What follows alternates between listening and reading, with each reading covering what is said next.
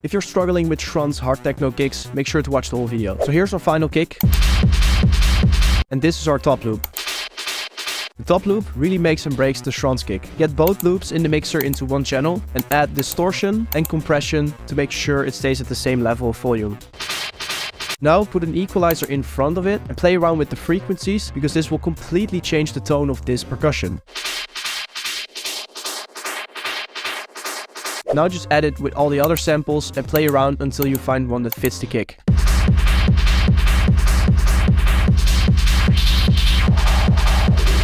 If you want more techno producer content, make sure to follow us.